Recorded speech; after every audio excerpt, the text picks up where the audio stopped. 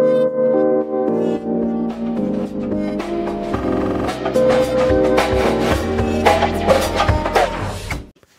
what's going on, guys? It's Nick from Nick's Crypto Investments. Welcome back to yet another video. Today's video is going to be on Hive investments. We got the fifth article, Medium article, talking about the tokenomics and the Queen's Law. So we're going to be going over this today. We're going to be reading it over together, kind of understanding the bits and pieces that are in the article so that we both can benefit the best that we can. If you guys are new here, make sure you go down below, hit the subscribe button, hit the like button, hit the notification bell. This project is going to be covered very frequently, much like I am in Thor nodes. This is going to be my second biggest holding. So I'm going to be riding and dying with this project as I am with Thor. So let's jump right into this. Tokenomics and the Queen's Law.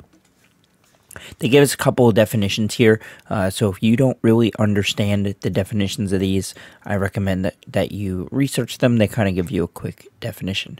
And it says, "Hello bees, welcome to our in-depth analysis of Hive's tokenomics. We are very excited to finally be able to share our unique methodologies with you and look forward to your feedback in our advancements as a DeFi and a service space." Kind of goes over how Bitcoin started and everything of that nature. Joining the Hive, it takes the struggle and stress out of benefiting from the larger economic revolution in recent history. Our team has a broad experience in working in many relevant industries spanning high finance, regulation, technological and financial risk analysis, engineering model, and crypto natives with repeated experience in creating successful projects. By bridging the sober long-term outlook of traditional finance with the exuberant, energetic approach of decentralized finance, Hive is well positioned to invest in the newest and best and upcoming projects of tomorrow. So pretty much what they're saying is they have many people on their team that are able to analyze many different DeFi projects, invest in said projects so that it makes the treasury a bunch of money, because everyone on their team has some kind of experience in some kind of field that will benefit the project in the long term. Now, talking about all the things that haven't worked in the DeFi space would require an article in all by itself, which is correct. Due to the incredible possibility for returns within the DeFi space, we have seen countless protocols blow up and then struggle to properly invest larger amounts of money, leading to a fizzle of their token price. The chief culprit of this fizzle is the high daily reward rates. By having high reward rates or APRs, protocol revenues cannot keep up with the emissions, which naturally causes token price to decline, which is why we see Thor nodes cutting their rewards. Once we have Thor actually go, like the Thor holders itself actually take this reward cut on the 15th to 17th. After the 17th, it's officially going to be in effect. Well, actually, technically on the 15th, it'll be in effect, but once we see that go through, we're going to see the price steadily start to go back up, because Thor and Odin holders actually make up a bulk of like the emissions. So what they plan on doing is making sure they get it right from the beginning, right? So Hive, Loki is playing a pretty big part in Hive investments, and he's seen how starting off with a really high reward rate, it could really be detrimental, because now they're trying to catch up with it, which is fine. That works, but because they're actually keeping up with it and they're still doing investments in the treasury. But he wants to make sure that they don't have this fizzle. They don't want this. They want all the revenue streams to be able to keep up from day one. And it gets pretty juicy when we get down here to the bottom. And it kind of goes over like a little bit of other things here that we don't really need to fully read. I'm going to leave this link down below so you guys can read everything. I'm going to kind of just highlight some of the certain things here. No project saw the high APYs provided by protocols such as Olympus and the frenzy of investing that followed. By introducing a capped supply, they were able to fix the problem of hyperinflation, but still suffered from massive downward price action due to their ridiculously high emission rates. While reading this article, ponder this: what's the point of a higher rewards rate if the rewards aren't worth anything? That's also right. I would, like I've been saying with Thor, I would rather have a $70, $80 Thor for the next 10 years than have like $300 rewards for the next 8 months or a year, right? Because compounding over that time, I will far exceed anything that I'm making that year. You know, no matter how high those prices get, and they're not going to be getting at like $5,000. So it's like I will be making more money anyway. So I like where they're coming from. The only way for one of these projects to sustain these high lifetime rewards is for a continuous stream of new investors to come in, providing buying pressure and propping the price up by balancing the large sell pressure from the high emissions. In this way, these projects share a feature with another business model that requires new investors to maintain protocol health and cover the emissions it owes, the Ponzi scheme. The preponderance of this model in the DeFi space has led to the minting of a new term, Ponzonomics. The more that a tokenomics model relies on new investors' money coming into the system, the higher the effect of the Ponzonomics. Protocols reliant on Ponzonomics may offer incredible reward rates for the short term, but they are not sustainable. So a lot of projects, Thor included, started out with very high rates, right? So yes, they did have Ponzonomics, but they didn't expect to get the amount of holders that they had, and they quickly adjusted, and they knew they had to adjust, and they were transparent about it. So yes, they are to blame for that, but I think they're going to fix themselves, and that's why I'm investing in this project, because a lot of the people from Thor are helping with this project, and they are making sure they get it right this time. So I'm investing in this project. And this is where Hive comes in, right? So our thought process, given all the issues, Hive has kept a keen eye out for what works and what doesn't. This has given us invaluable insight into creating a truly sustainable operating model that maximizes value for both the protocol and our investors. There are several elements that go into this and result in a healthier, more long-lasting protocol. Firstly, we will not require users to lock up their funds and lose access to their initial capital, because they will be NFTs who will be able to sell and trade these on the market, right? So Hive is proud to announce that instead of locking a user's investment into a node, we will instead allow the minting of a Hive NFT in exchange for HNY tokens, or honey. The NFT will act as the node and pay out daily rewards. The only difference now is that you will have a unique B NFT, which you can sell on our NFT marketplace whenever you choose. As a result, there's no ROI period to one's initial investment back. The NFT stays liquid, providing investors a sense of comfort and security. In essence, buying a Hive NFT is similar to buying a beautiful rental property. It's an asset that will appreciate over time while providing consistent income. Furthermore, as the price of honey rises, the value of the revenue stream generated by each NFT also rises, resulting in increased NFT value. This means that Hive is fundamentally less risky investment than any node, while also offering massive flexibility for your capital. The second way in which Hive is reinventing the DOS space is through the insurance of lower reward rates. So they're starting out very minimal, right? We're going to show you the rates down below. Many DJs have been burned by investing in unsustainable protocols whose prices eventually go to zero. Due to their heavy reliance on Ponzonomics, the only investors who win, of course, are the insiders and those who get in early. Hive recognizes that smart investors are not concerned with the number of token rewards, but rather the dollar value accrued from those rewards. In other words, how much they're worth.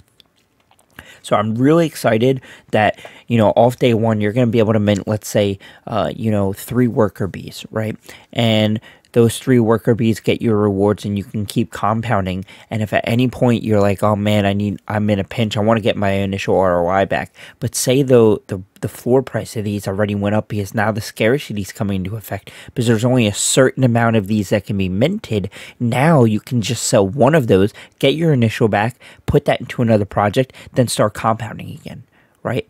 So I think that there's a lot of room for growth here, and I think that they're doing it right, and that's why I'm excited for Thor to eventually get to this place when they have a node cap and when they can officially sell your nodes on the open market. But the thing is, and what's cool about this is there's way more Thor nodes that are going to be minted into NFTs than there is Hive. So Hive is going to have a much higher scale of scarcity. So I'm really excited to see how this plays out because I feel like they're going to need more. I feel like there's not going to be very many. I'm kind of interested to see how all this works out. I feel like you'll be lucky if you get like 30 or 40 when you see these down below. As such, Hive has chosen to focus not on a high rewards rate, but rather on ensuring that the price of honey maintains a steady upward trend. In doing so, investors' profit is prioritized without the pitfalls of an excessive rewards rate and the associated sell pressure. This also looks good to outside investors who may later decide to buy in. Compared to the earlier example chart of high emissions node projects, we expect to see the value of honey keep rising over time, making even buying and holding honey tokens a viable strategy for a small investor who may be incapable of purchasing an NFT. A peek inside the Queen's Chambers, high yields and/or returns on capital can be attained on treasury investments across DeFi crypto investment products. However, there's a limit to the amount of yield that even the best of the best treasury managers can get without overexposure to high-risk investments. This is where Hive's specialized model comes into play. We first modeled the average yield of a basket of varied, relatively safe DeFi products to provide a base case which we could measure our model against by then comparing the outcomes under different market scenarios to this default basket. We were able to optimize the rewards rate for the Hive protocol. Assuming no additional money being added, Tokenomics, we see this pattern. Tokenomics may delay the loss of value, but will not stop it with time. An important set of mathematical functions that they have here will help it kind of explain that. NFT minting. All right, so this is the juicy stuff. This is where we need to really start paying attention. There are 3 different tiers of NFTs, all of which can be obtained by minting with honey tokens. Each tier offers important stylistic differences as well as differences in yield. We decided upon the following numbers by first making sure that our overall protocol reward rate averaged out to 0.05 honey a day for an NFT, while adding a gamification aspect that each NFT minted is exciting and offers the possibility of greater gains. Each NFT is unique with stunning artwork and specialized traits. So I'm kind of wondering what specialized traits means, but so this is kind of what they're going with, right? So this is their tokenomics. So worker bees, there's going to be a bulk of everything is going to be worker bees, right? So 39,200 of these out of the 40,000 are going to be worker bees. You have a 98% chance of getting a worker bee with a daily rewards of 0.05 honey a day or a daily yield of 0.5% per day. Right, so I fully expect this 0.5%. That is a solid amount, people. Okay, if you are pissed off that you're not getting a 1% like drip is, so let's say let's go over here. Let's pull this up because I can't do quick math in my head. So let's do how long it will take you to get your 100% back divided by 0.5. 100 divided by 0.5. Take you 200 days to get your money back. So that sounds like a long time, right? Sounds like a very long time. But if you take those rewards and now you buy a second one, you're getting double. Or let's say you get, maybe you want to invest or you get lucky. Let's just say you get lucky, right? Let's say you get lucky and you get the 2%. The queen, and there's only 200 of those. You are now paying off your NFT in 50 days. And with not only that, you're getting a appreciating asset, right? So you're getting an asset that appreciates in value because there's a scarcity effect of 40,000 of these bees, right? Not only that, not only are you getting in a value of an NFT that you're holding going up, but the rewards that you're getting are going to go up because the reward rates are not over the emissions. Like they're not going to take over, and they're not going to be overly insane. The reward rate won't be too high, so that will cause the price of honey to rise, right? I kind of worded that horrible, so I'm very sorry for that. But you're going to have an appreciating asset. You're also going to have an appreciating value in the token. So that's going to be going up. So you're making money in two different ways. And on top of that, you get a fucking awesome looking bee. So I think that's just going to be awesome. I really am curious to see what the price of these are going to be. So price is going to be 10 honey, then 10.5 honey. I believe that this is saying. I was just reading about this and I was staring at it, trying to understand really quick, but we'll get down to this. We feel that merging two rising mega trends, DeFi and NFTs, into one allows us to maximize our benefits, right? I do agree with that. In total, there will be 40,000 Genesis Hive NFTs. The price of minting an NFT will increase by 0.5 for 8,000 NFTs minted as follows. So the NFT number 1 through 8,000. Okay, so that's what it means. So you'll need 10 of the honey tokens to get those. You'll need 10.5 to get to the next, then 11, then 11.5, then 12. Of the million honey tokens that the protocol will mint, the initial state will be 440,000 in the multi-sig treasury wallet to maximize investment power and bring more honey to the Hive, 440,000 in the multi-sig rewards pool wallet, providing a long runway and maximum stability for investors from the start, 100,000 in the team wallet to set aside to pay for compensation, marketing, and other costs around the protocol. Note this also. This is the only allocation the team will be receiving. Any allocation of NFTs for the team or the partnerships will be funded from this wallet. 25% of the tokens in the team wallet will be unlocked at launch, and the remaining 75% time locked, partially vested at 6, 12, and 18 months, 25% each interval. So that's great to see. 20,000 to the time locked liquidity pool, paired with 2 million in Matic for a launch price of $100 per honey. By having such a large starting liquidity pool, we will be able to minimize price volatility during launch, allowing even the humblest of bees to enter the Hive at a reasonable price. So 100 honey. So it's going to cost you $1,000 to get your first NFT. It's going to cost you $1,050 to get your next one. I think I did that right. No, 1,500. 1,500 to get your next one. I'm retarded. Sorry. God, I'm horrible at quick math sometimes. 1,100, then 1,100, 11. Can I speak? 1,150, and that wasn't 1,500 either. That was 10,000. That was I just stop talking. I really need to stop. I do everything in one take, so sometimes I just don't know what I'm doing. And I think it's funnier for you guys to see that even I mess up.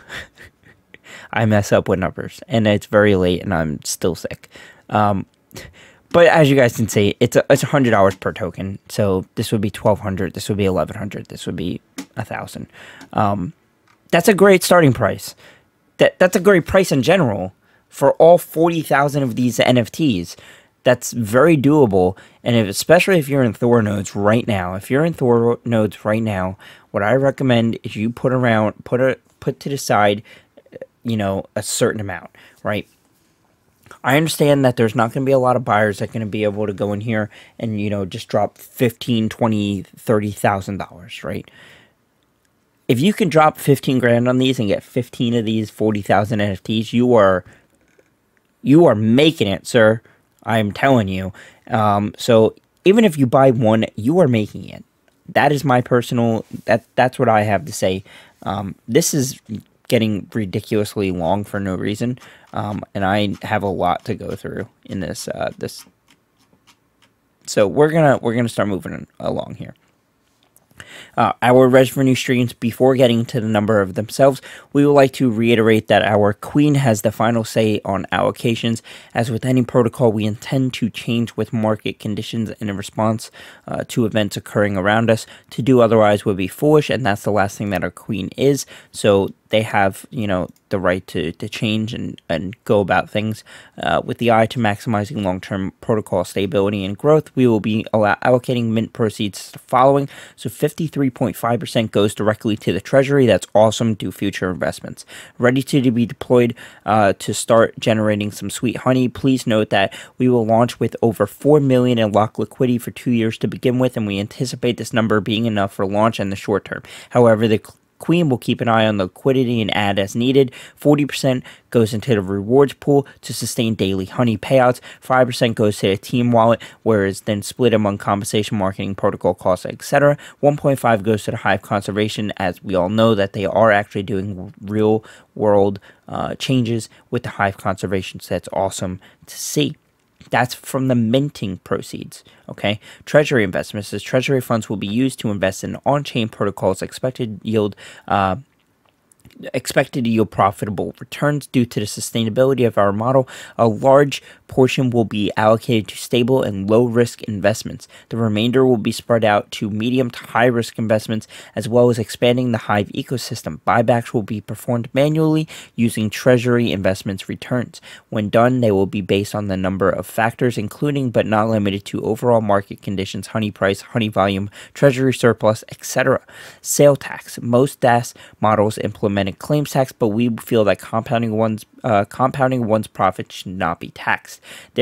Therefore, we have moved the tax over to whenever a user goes to sell their honey. The sale tax will be 15%, meaning that whenever a user sells their honey tokens on a decentralized DEX, slippage must be set at least 15%. This will not only help sustain the Hive, but also stabilize sell pressure. This 15% sale tax will be split in two ways. 1/3 will go to the treasury, ready to be reinvested for revenues, and the remaining chunk will go towards team allocation for future organizational expansion costs, as well as funding reoccurring costs over time. I believe all of this is great. So we're not going to have a claims tax. Everyone, you're going to have a 15% sell tax across the board, set in stone, 15%. Okay, so that's awesome to see. Queen's tribute. The Queen's demands a portion of honey to be converted to a royal jelly. This will be equivalent to a maintenance fee of 3 Matic per NFT every 30 days. So 3 Matic. Right now, the price of Matic, let's check it out.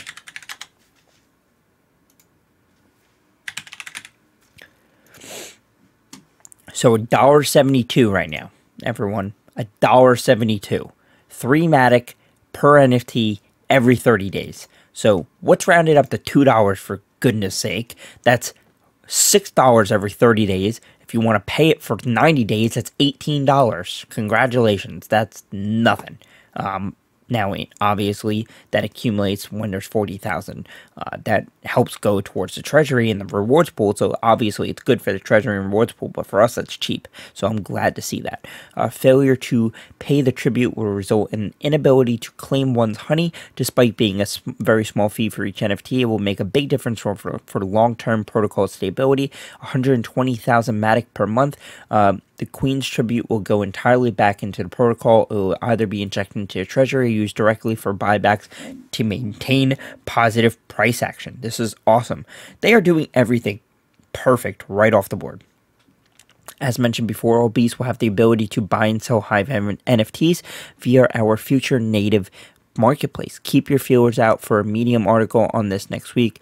So that's some alpha. Next week, we're getting another Medium article. As Hive NFTs, unlike honey tokens, will not have a sale tax. Each trade would provide a royalty of 7.5% to the protocol, being yet another revenue stream. Of the 7.5%, when you go and sell your NFT to somebody else or trade it, 3% goes to the treasury to be invested, 2% goes to the rewards pool, 1% would go to the team, providing capital for long-term team operations. 1% will go to the LP, and 0.5 will go to the Hive Conservatory. That's perfect. I think that's awesome. Why we're sustainable? Sustainable at its core comes down to math. There are a number of ways in which Hive differentiates itself from other competitors, so yes, I completely agree. Primary difference in goals: many competing DOS protocols operate as a money wheel or have Ponzonomics, right? They do not. Token price equals earnings per token, profit P over E ratio, so they do a bunch of ratios, right? So the Queen will always seek to help our investors better understand the crypto space, from useful formulas to the coming to the Hive Academy, so they will actually have somewhere for you to go and learn about crypto. So if you're new to crypto, you might want to be in this project just for that. We know that we can build greater value for all bees by creating the most resilient Hive possible and expanding our ecosystem over time to introduce further utility by keeping a modest daily reward rate, still excellent relative to DeFi as a whole. We don't just increase the revenues or token price, we can tackle larger projects, better partnerships, and do more good for our bees. In turn, this increase in profits means that we can continue to use post-mint revenues to ensure that our whole colony prospers. Our reward rate is long-term sustainability, and as any experienced investor in DeFi will tell you, sustainability is the key to consistent success. The tallest buildings have the deepest foundations. This is very true. There's lots more to come, and that is it. Next article will be on the next article. Looks like we have post Tokenomics FAQ, Queen's auction, super secret marketplace, the white paper, Hive Academy, and whitelist and launch strategies. So we have a bunch of articles coming up soon. There's going to be a separate video for every single one of these articles that are going to be nice, long, tackling everything within the articles so that you guys understand it. That is my promise too. I told you I'm investing in this project. This is not financial advice. I'm not a CPA. Please, this is all entertainment purposes only. Don't buy into this just as I am. But I'm telling you transparently that I am putting at least $10,000 into this project. I want to get 10 NFTs, and I will be happy with my life. I pray one of them is not a worker bee and one of the other ones, but we'll see. And I will be happy with that. So that is it for this video. It's been a long one for just a Medium article. So I will see you guys later. Peace out.